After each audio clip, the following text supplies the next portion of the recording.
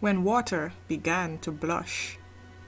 Long in bondage, these Egyptian slaves thought God had abandoned them for days, until Moses came upon the scene, giving them hope of freedom, a life so serene. Returning to his old family home, where he and Pharaoh used to roam, but now he brings commands from God, and in the courts he holds his rod. Thus said the Lord, said Moses so. God said, let my people go. He and Aaron had no fear. To Pharaoh they went to declare. The king of Egypt would not give in. God hardened his heart, no choice to win. The signs and wonders that made him hush, the first time water ever blushed.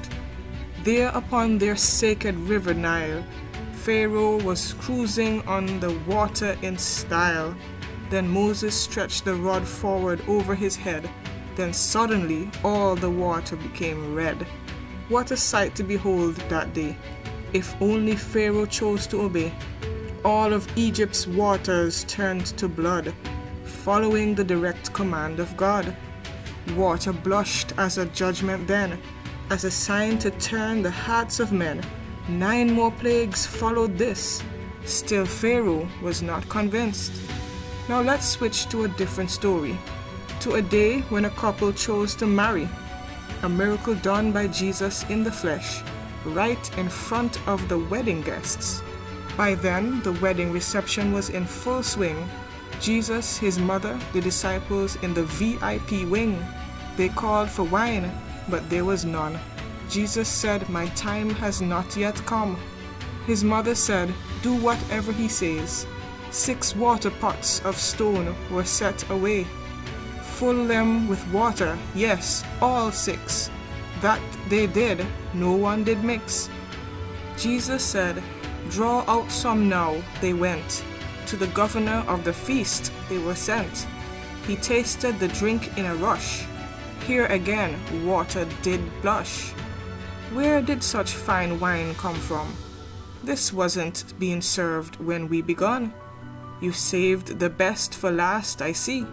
The best wine in all of Galilee. Water blushed as a blessing here.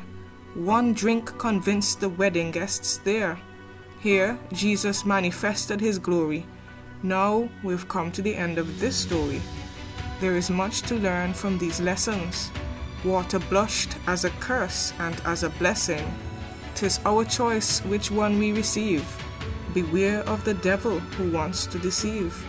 2 stories, 2 beginnings, 2 endings to tell, of blood and of wine, plagues and wedding bell. God's judgment and blessing both did gush, the day when water began to blush. Water will one day blush once again, when a bowl of wrath the 3rd angel brings. Springs of water and rivers will be blood. This time it's not by Moses' rod.